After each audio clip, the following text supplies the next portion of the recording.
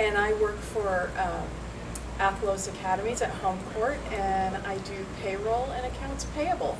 And today I'm going to read you Frog and Toad, and it's a treasury, and this one I'm going to read is called The Garden. I'm going to show you the first picture here so you can get a look at it. And Frog and Toad are some of my favorites that I even had when I was a kid. Frog was in his garden. Toad came walking by. "What a fine garden you have, Frog," he said. "Yes," said Frog, "it is very nice, but it is hard work." "I wish I had a garden," said Toad. "There are some flower seeds. Plant them in your ground," said Frog, "and soon you will have a garden." "How soon?" asked Toad. "Quite soon," said Frog. Here's the next picture. Toad ran home. He planted the flower seeds. "Now seeds," said Toad, "start growing." Toad walked up and down a few times. The seeds did not grow. It's planted as seeds here. Toad put his head close to the ground and said loudly, "Now seeds, start growing." Toad looked at the ground again. The seeds did not grow. Toad put his head very close to the ground and shouted, "Now seeds, start growing." Frog came running up the path. "What is all this noise?" he asked. "My seeds will not grow," said Toad.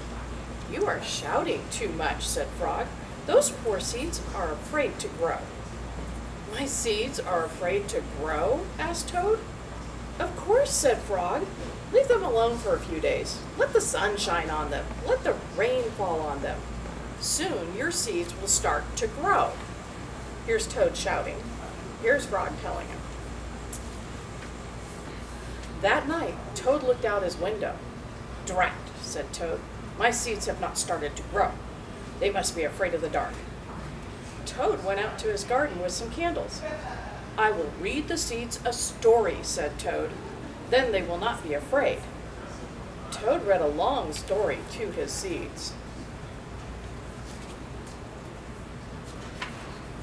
All the next day, Toad sang songs to his seeds. And all the next day, Toad read poems to his seeds. And all the next day, Toad played music to his seeds. Toad looked at the ground. The seeds still did not start to grow.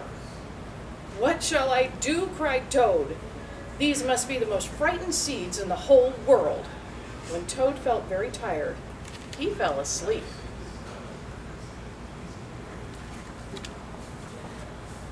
"Toad, Toad, wake up," said Frog. "Look at your garden." Toad looked at his garden. Little green plants were coming up out of the ground. "At last," shouted Toad, "my seeds have stopped being afraid to grow." "And now you will have a nice garden too," said Frog. "Yes," said Toad, "but you were right, Frog. It was very hard work." There we are. His little seeds grew. I hope you enjoyed this. Please let me know if you want any more stories by Toad and Frog.